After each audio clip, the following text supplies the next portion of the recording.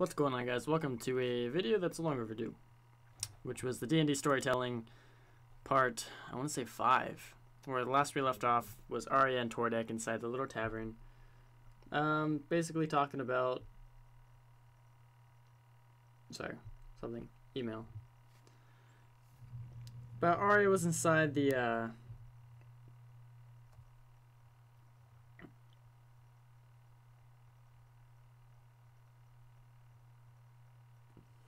Alright, never mind. It's not that important.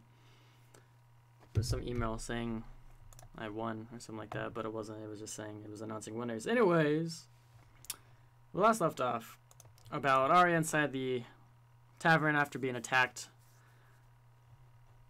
I'm so far behind on this. So I'm going to sum it up because I don't know what part exactly left off. And this was basically the mid part of the campaign. Basically, Arya's whole thing about being attacked. She ended up talking with Lily, her best friend. Lily told her that she'd come with her to a place called Dragonblight. Dragonblight is this whole basically town, or this whole region where a bunch of dragons go to die. That's like their resting place. She was told basically why she was thrown with random strangers. Basically that the relic, the ring, doesn't belong to her. The real reason her parents sent her to Dalarn is because she has an ancient blood running through her. The ancient blood is the mother of dragons' blood, known as Frenia, who was a tiefling.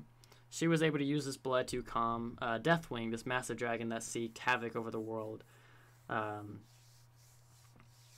But they went to they went to Dragonblight. They ended up heading to this huge tower. Where they met Vernola and RJ. Lily was searching trying to find a way to, or basically taking Arya here to almost cleanse her, not really cleanse, but hide her blood. So they were took down into this, the bottom of this huge tower, this dragonborn village. And they met Fenia, the tiefling, the mother of dragons, who's been in cage for quite some time. Fenia told them how dragons killed our village. She wanted to kill them all. She wanted to eliminate any sort of dragon in the entire world as a top. Dragonborn, Draconians, anything. She just hates them. Basically, Vernola explained that they need to keep her alive, so if anyone with Frenia's blood happens to repopulate, Frenia's blood will continue to flow, so this is the way they can see that. It basically took Arya, Frenia into these different holding cells where they attached tubes, basically cleansing Arya's blood so it's hidden now, and all this.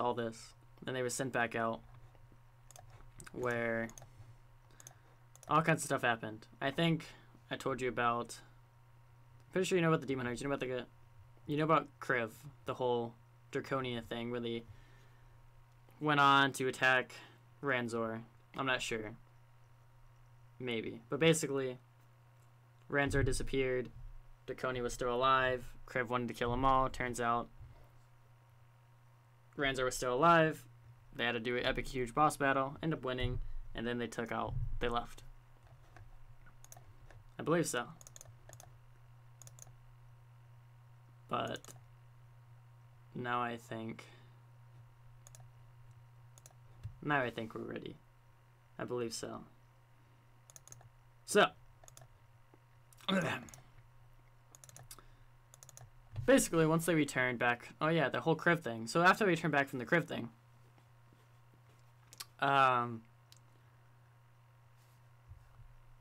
talking to the Elemental Mage of Light, basically saying that we chose Rain's group, bringing Tordek. After the rest of that night, the next morning they woke up, went down to their keep, and noticed that the Elemental Mage of Light was here, as well as everyone in Rain's group. The Elemental Mage of Light said it was time. The group said their goodbyes to Rain and Tordek, and they're all set off. While the group messed around for a little bit, trying to think of what to do, Aldria, the woman inside Kriv's blade, went to talk to Vash, kind of waking up, said she needed to talk to him about something, took him into Kriv's room, While Kriv and Aldria sat there, Aldria held Vash's hand and said, "I'm sorry, I know her a little more than you guys may think," when they were suddenly all teleported, the three of them, to a kind of like a middle floor, this kind of closed-in area that none of them has seen before, where Rain's group was completely annihilated. However, Rain and Tordek were still barely alive, very bloody, and on the verge of death.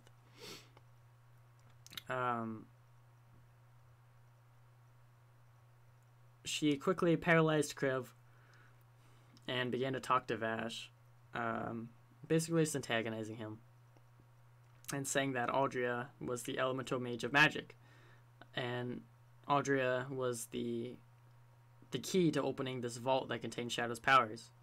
Shadow, the elemental mage of darkness, proceeded to then kill Aldria, stabbing her in the neck with this weapon that banished or almost destroys souls, so they cannot be reborn. And then got her true power back. She then went back out, grabbed Tordek and Rain, and then made Vash choose who to keep alive. Vash chose Rain to die, and Rain's neck was snapped, and then Tordek's neck was snapped as well, proceedingly seeming they're both dead, before tossing to the ground.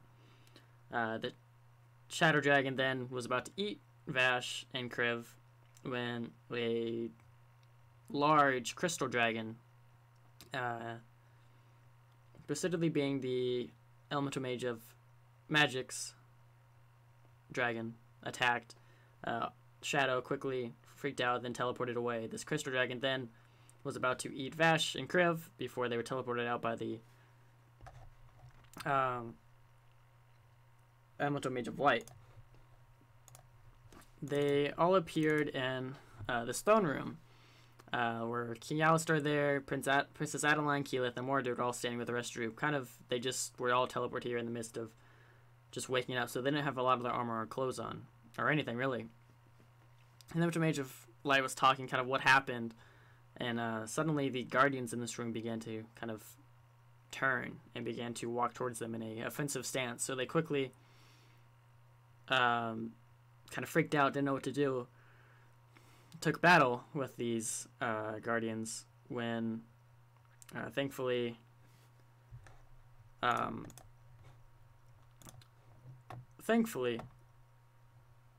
Maldrix managed to kind of save them as a divine portal kind of appeared.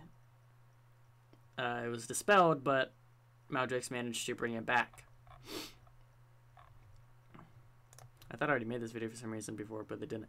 So while they were fighting with this, Alistar and Sorth appeared and began to fight these guardians as the group ran out the back door. So Lucian, some of the other council members, and Lucian was told by Anaris to take everyone to the Guardians' chambers, for it's the only major safe place here. So they made their way to the Guardians' chambers and saw that saw how the Guardians were created. Were basically when the Void Dragon first came to all those years ago, Anaris wanted to strengthen his army before giving the throne to Alistair. He has the blood of a dragon, strong, brave, brutal, can withstand a lot. His wife, Nyla, contained blood of an angel. She became the new Pellar during this time when Pellar chose to kind of leave his place.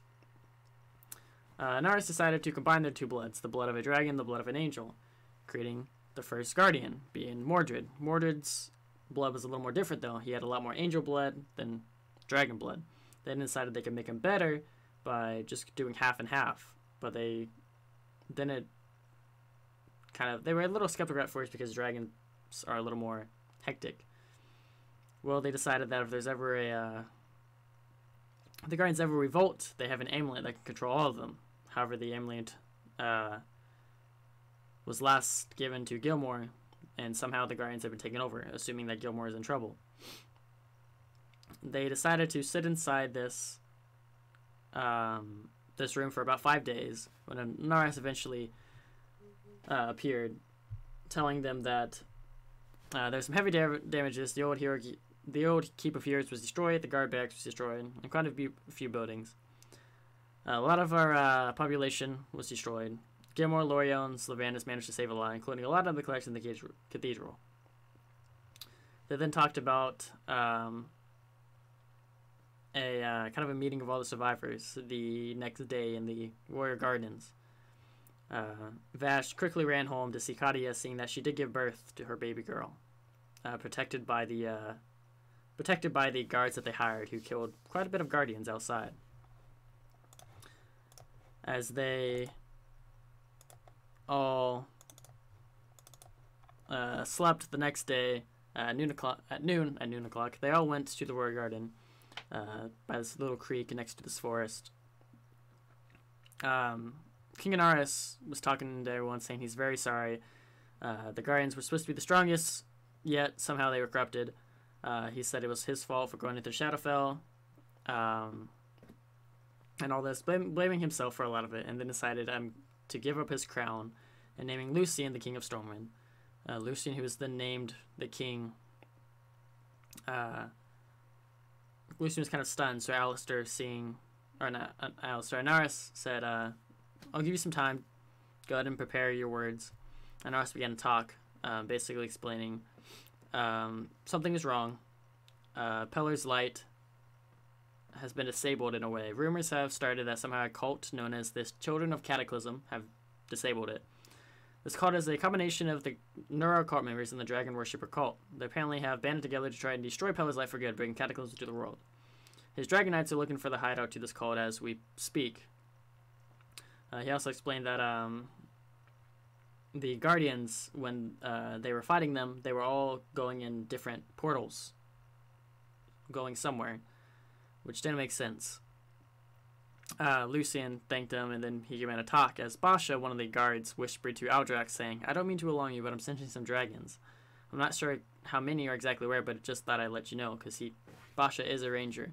Aldrax quickly began to make his way through the crowd as Lucian began to talk and assist. Suddenly a loud roar began to echo throughout the kingdom as Aldrax yelled, dragons, as about 4 large fireballs flew into the castle behind them. Shortly after, 4 huge dragons, flying with incredible speed, as one slams into the castle, its claws digging inside the top, causing some of the roof to cave in. Fire not just leaked from this dragon's mouth, but its entire body. As this dragon, now looking at all of them, another dragon slams on top of the castle. This one's colors are white and blue, a familiar color. As it lands on the castle, the 2 dragons snap at each other. The white and blue begins to move its wings rapidly. Suddenly the sky goes dark, as if the sun has now just left the sky. Basta quickly lights a little fire just to see the dragon made it a pure flame opens its mouth and breathes into the castle. As flames bust out of the windows, doors, many openings, the dragon then turns to them as it releases a large blast of fire. As half the survivors here are instantly burned and turned to ash, they hear a voice, this loud, terrible voice, announcing that the cataclysm has begun and that Deathwing has returned. This massive monstrosity, like a black crag-covered mountain of scales and hide. The head is a spade-like terror spiked with cruel red eyes that shine with their frightening malevolence. Rivers of lava and magma visible beneath this great dragon scorch scales, and as he flies, the sky turns black and red, just like the sky from a vicious wildfire. Another dragon appears behind this massive dragon, a blue and tealish creature, as it speaks of Veneer and Rizineth,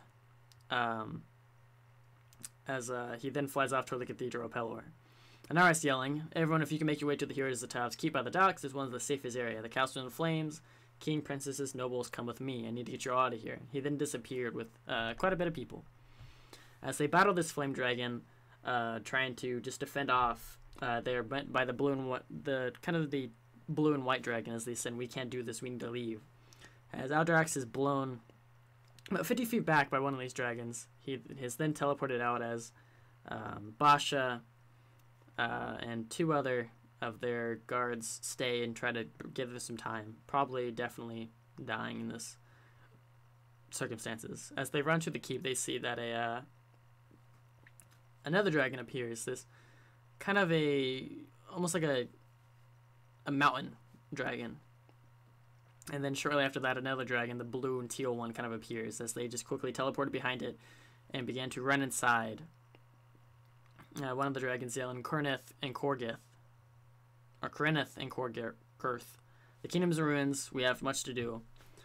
Um, as the dragons start wreaking havoc, as the heroes are inside the castle, letting as many people as they can. One of the guards says we can't let any more people in. We have to close people out.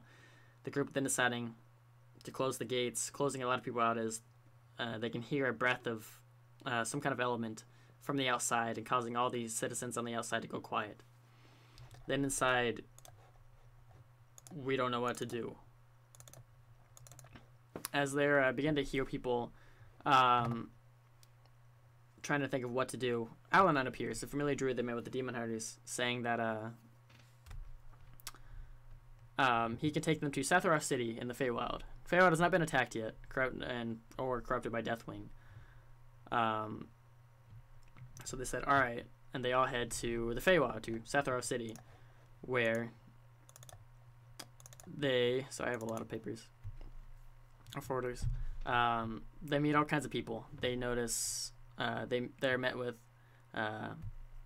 Princess Keyleth, Adeline, Anara, Sylvanas, and a very tear-eyed L'Oreal. As they all greet them, L'Oreal talks about how Gilmore has died.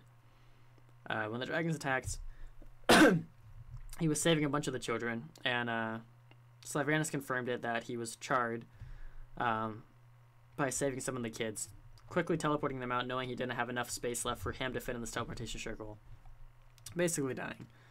Adeline explains that the Draenei want to talk to them as they make their way to Outdoors Rise. They're met with these big Draenei people who explain that if you want answers, step inside this crystal. As they step inside the crystal, they met with this Androsphinx, who challenges them to say his name.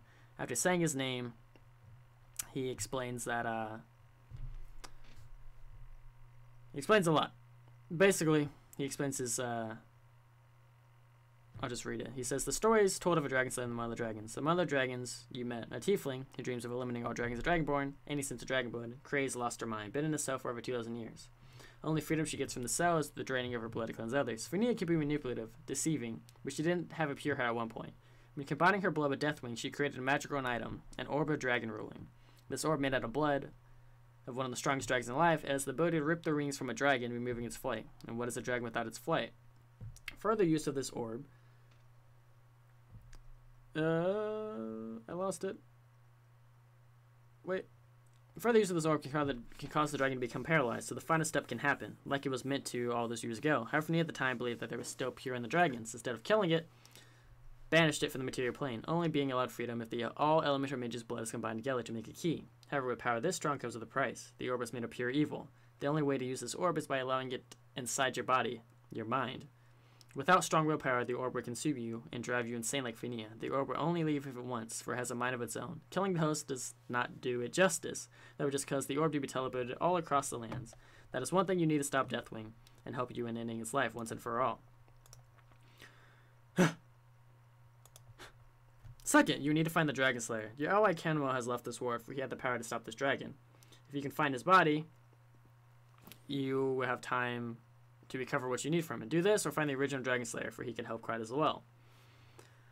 Third, returning Deathwing requires the blood of all elemental mages. Deathwing was created by elemental mages at first. He was known as Netharian, the guardian of the world. He was freed by powers of the elemental mages. Basically, they would need to kill all elemental dragons, so you'll be able to forge trinkets, weapons, armors to withstand Deathwing's power. Fourth, once all elemental dragons are slain, once his wings have been stripped and he's paralyzed and able to control, combine all trinkets of the elemental dragon to form the Dragon Slayer spear. However, only one of the Dragon Slayer blood can use this spear. And that's basically all of that. They left. They explained to Anaris what happened, and Anaris said, we can't avoid the material plane forever. I can tell you guys somewhere. They decided to head to the Crow's hideout where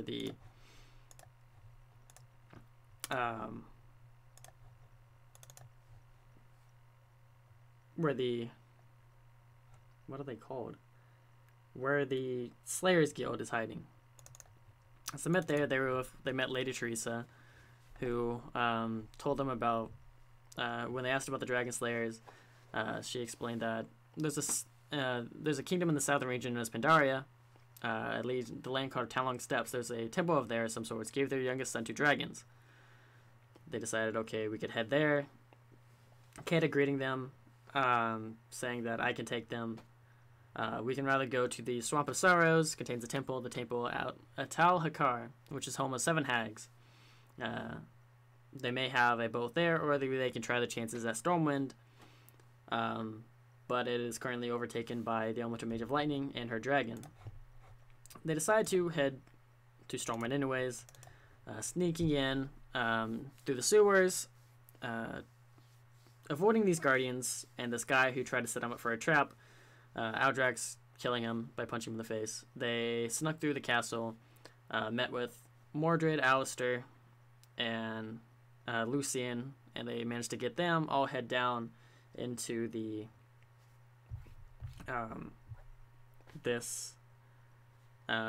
this warship, and then leave, watching a bunch of kids kind of get bashed by these large storm giants. They made their way to Pandaria, where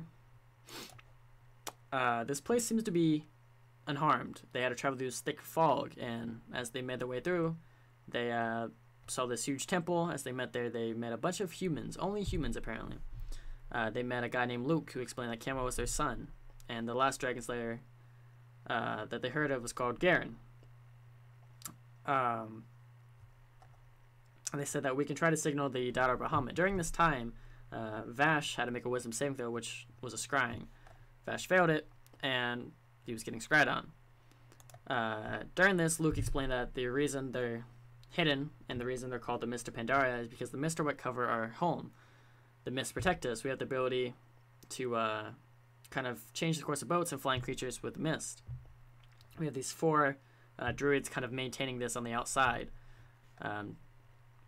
During this time, as they're seeing creature, there was loud screams as winged creatures were headed this way. They were attacked by these wyverns and half-dragons. Once they were being attacked, they ran inside, seeming that 2 larger wyverns were inside, taking them out really quickly. So I said, we need to get you out of here quickly. Luke thanking them, saying that you saved us. Thanks to you guys, we have a chance to live again. And they left as Soreth teleported them out to a region of High Mountain, which is close to Torx Bluff, which is the highest mountain that they need to go to, according to Soreth.